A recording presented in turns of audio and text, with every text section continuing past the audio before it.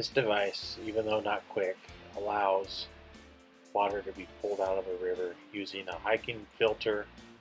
It allows river water to be filtered and then filtered from bacteria and then put into a cup or a storage container and eventually drink in.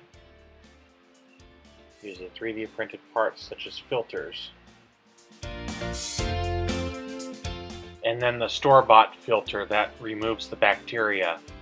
This is a two-part filter system. The second filter and the first filter work together. The first filter gets the large particulate.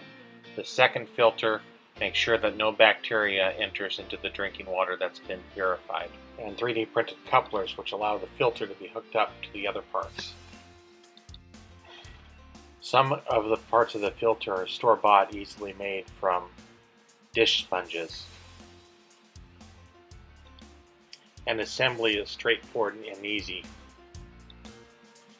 5/16 or 12 millimeter bolts that are 6 inches long are used as the weights that keep the filter in water, and it can work in water as shallow as 3 inches deep.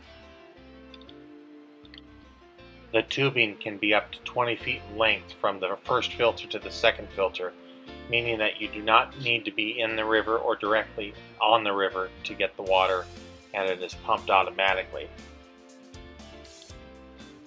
Typically the sprayers are attached to containers but separately stored in the gardening section of a hardware store. I am, however, looking for alternate sources of the pumps.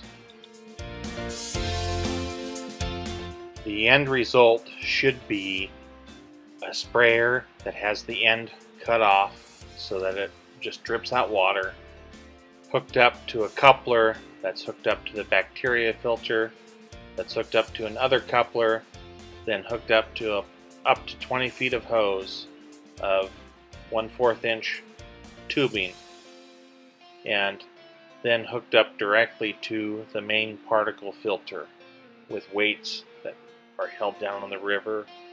The idea is the weights in the river, the weights help the filter stay underwater, and that it should be face up, and then you turn it on and then it should pump water continuously. When you first turn it on, it might take 1 minute to 3 minutes for the water to get up there, but after it's there, it's filtered and it's drinkable. You can put it in a cup, or you can put the sprayer over a 5-gallon jug and walk away and let it fill up for a bit.